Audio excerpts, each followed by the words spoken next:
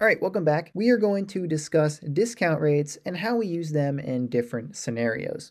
And so up until this point, when we have been working with interest rates, our interest has either been paid or charged at the end of a period. And we call this type of interest payable in arrears. And that might be confusing, but really all it means is that we are getting paid or we are charged interest at the end of a period rather than at the beginning. But what if we did have an interest rate where that interest is paid or charged at the beginning of a period rather than at the end? That type of interest is called interest payable in advance, and that is what a discount rate is. It is interest earned or charged at the beginning of a period rather than the end. And so the way a discount rate works, or interest payable in advance, is let's, for example, say that I took out a loan of $100. And I took out that loan for a period of just 1 year, so time is going to equal 1. And I have a discount rate, or a rate of interest payable in advance, of 10%. And that would be equal to 0.1 in decimal form. And so what is different about this scenario? Well, it all has to deal with this rate of interest, right? Rather than having an interest rate, we have a discount rate where our interest is payable in advance or at the beginning of a period rather than at the end.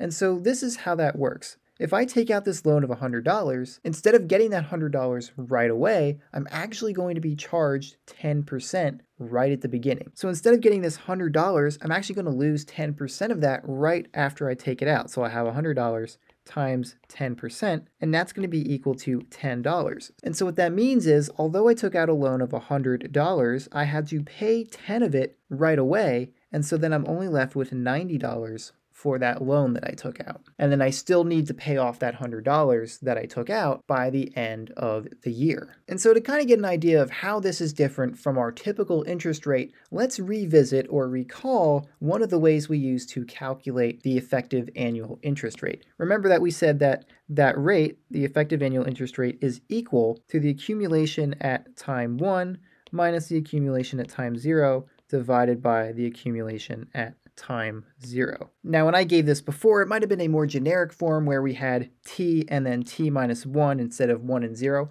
but it is the same idea that if we have a time period of 1 year, we can figure out what the interest rate or the annual effective interest rate is for that 1 year period by using this formula if we know our amounts at the end of each of those years, right? And so if we did that in this scenario, we would have that this is equal to 100 minus 90 divided by 90, right? Because the value that we need to pay in the future is that $100. That is the amount in the future at the end of 1 year. And the amount that we started with after losing that initial 10% was 90. And so if we solve for this, this would be equal to 10 divided by 90, which if you plugged into your calculator would be an annual effective interest rate of 0.1 repeating, or 11.11%. And now we can see how an effective annual interest rate is different from a discount rate. And so let's go back a little bit and we can compare these two types of interest even further. So just like we have this formula for the effective annual interest rate, we also have a formula like this for the effective discount rate.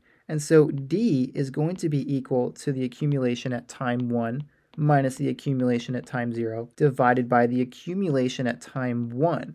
So the difference here is that in our denominator, we have the accumulation at time 1, or at the end of our period, rather than in the interest rate formula, where we have our starting amount at time 0, at the beginning of the period. And so what we see here is that effective annual interest measures growth based on the base of an initially invested amount. That would be this value right here, whereas the effective annual discount rate measures growth on the basis of the year-end accumulated amount. And that is this right here, our accumulation at the end of the time period. And so either one of these can be used in a scenario, because what you'll find as we go through this lesson is we are actually able to easily convert from a discount rate to an interest rate for any particular scenario. And so let's work with this equation here and let's see what else that we can learn about discount rates. So here we have that discount rate formula where we have the accumulation at time 1 minus our initial investment divided by that accumulation at the end of that 1 year period. Well, what we can do is we can rearrange this formula. So if I multiply both sides by the accumulation at time 1, what we'll have is A of 1 times D is equal to the accumulation at time 1 minus the accumulation at time 0. And so if we add this term to this side of the equation and then we subtract this term with our d to the other side, then we'll have this. We'll have the accumulation at time 0 is equal to the accumulation at time 1 minus the accumulation at time 1 times d, right? So all we did was we added this term to both sides. So now we have a positive initial investment on this side of the equation. And then we subtracted our term with d to the other side of the equation. And so now what we can do is we can pull out the common factor of the accumulation at time 1 from each of these terms. And then what we'll have is that the accumulation at time 0, or the initial investment, is equal to the accumulation at 1 year in the future times 1 minus the discount rate. And so now what does this equation right here represent? This is actually a very important equation that tells us something significant about our discount rate. Particularly, this is very similar to our present value equation. Because if you remember our present value equation, right, we have that the amount right now, or the present value, or that initial investment, is equal to that accumulated value in the future times our present value factor, which we represent with the letter v. And in this particular case, it would be to the power of 1. But if we were looking at just any time t in the future, this would be represented with a t rather than a 1. And so what we learn here is that the discount rate, or at least 1 minus the discount rate, acts as a present value factor. It is serving the same purpose as this present value factor. We have our present value right here. It's equal to some value in the future, and then we're multiplying by that factor. And so what we find is that 1 minus d is equal to v. And then this will also be true for any amount of time in the future. And so this also means that the quantity 1 minus d to the power of t is going to be equal to v to the t, right? So our present value factor for any amount of years is going to be equal to 1 minus the discount rate for that same amount of years. And so these are two more important formulas that you need to know regarding discount rates. But we're not done yet. There's actually more that we can learn from these formulas. And so remember what v is equal to. We can rewrite that formula to be 1 minus d is equal to v, but we know that v is actually equal to 1 over 1 plus the interest rate, our annual effective interest rate. Then we can rewrite this by subtracting this 1 from both sides, so I have negative d is equal to 1 over 1 plus I minus 1. And then if we divided both sides by negative 1 so that we just have a positive d, we would have that d is equal to 1 minus 1 over 1 plus I. Right, when we divide both sides by negative 1, this is going to become a positive 1, and then this value right here will be negative, so I just switched their placements to keep it looking pretty nice. And so then if we continued and we said d equals, and then we rewrote this 1 to be 1 plus I divided by 1 plus I, and that's so that it will combine with this fraction here, which is already 1 over 1 plus I. Now we have a common denominator, so we can actually subtract the numerators, and we'll see that this negative 1 and this 1 are going to cancel out. So now we find that d is equal to I divided by 1 plus I. And so this is another important formula regarding the discount rate that you're going to want to know. We can find our discount rate if we know our interest rate. The discount rate's just going to be equal to that interest rate divided by 1 plus the interest rate. And so now let's look at an example where we would actually use some of these formulas. So here we have, if d is equal to 0.03, find v and I. Now this is where we need to recall those formulas from before. Remember, we said that 1 minus d is equal to v. So in this case, if we wanted to find v, all we would do is take 1 minus d, which in this case is 0.03. So v is going to be equal to this, and that will be equal to 1 minus 0.03, which means that v is going to be equal to 0.97, right? So v is equal to 0.97. That is the first part of this question. And then we also want to find our interest rate I, and we also just learned that d is equal to I divided by 1 plus I. And so we can use this to our advantage to solve for the interest rate. So if we plug d into that equation, we would have that 0.03 is equal to I divided by 1 plus I.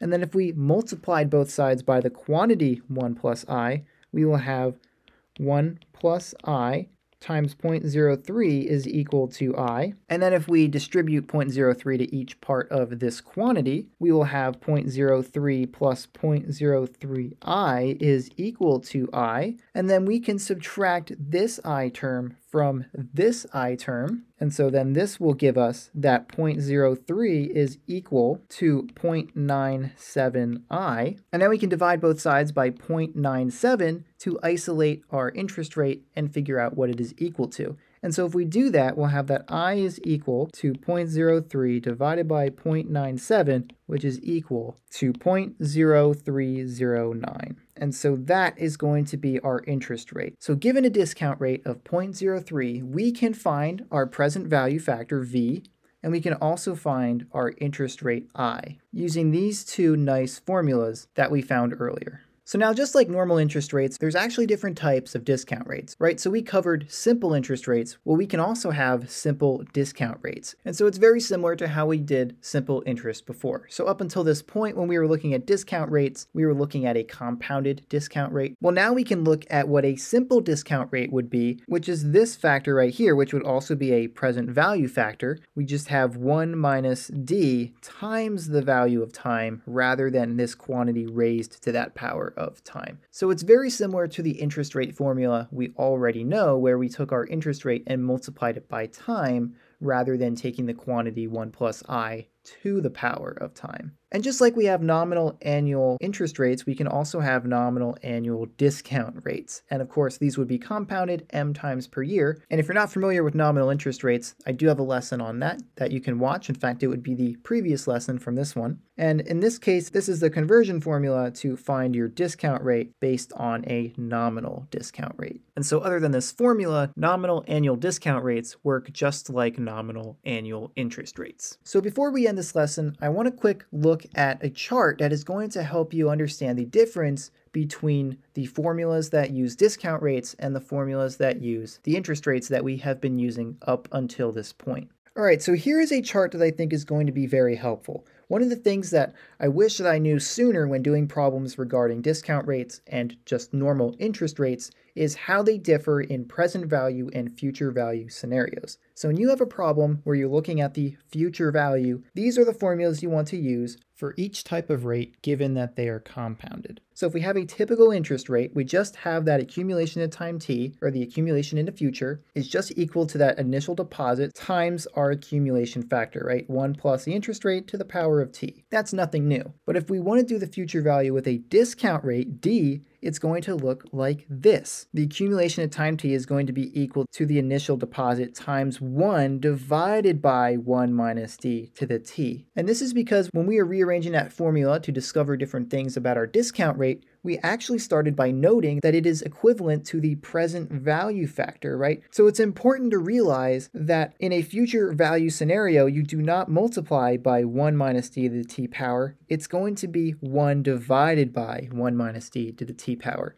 It's in the present value scenario, right? This is our present value column. In this scenario, that's where we have this 1 minus d to the t power, because this is equal to our present value factor that we normally had with our typical interest rate. So when we have our interest rate I, the present value is equal to that accumulated value in the future times our present value factor, right? This could also be written as P of t times V to the t. This present value factor is equal to 1 minus d to the power of t. So you need to keep that in mind. These are kind of flip-flopped if you want to think about it like that. For our future value with a normal interest rate, we just have that accumulation factor, but if we were using a discount rate, then you have 1 over that discount rate present value factor, right? So you have 1 over 1 minus d to the power of t, and then it is the opposite for present value. Now we have our accumulation factor under 1, which is just the same as the present value factor. And then we have our normal form of 1 minus d to the power of t. So don't make the mistake of doing a future value problem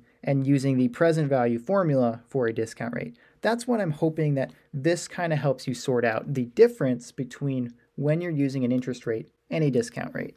And with that, that's all I had for this lesson. If you have any questions, because this can get pretty confusing, please feel free to leave those questions in the comments below. But if you want to see some example problems, feel free to check out the examples video that I will have linked at the end of this video, as well as in the description below. And so with that, that is all I have for now. So I will see you next time.